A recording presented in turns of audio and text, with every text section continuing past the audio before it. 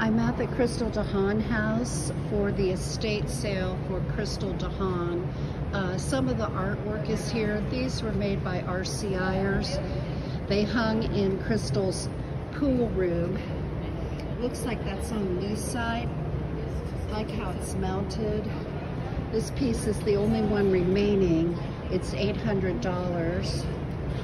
I like these fiber art pieces. I think they're pretty nice. Here we have some photography. And here's another painting. That painting's $25. That one's $100. The zebra's $50. Looks like that is $25. That one's $800. And again, that's the only painting left.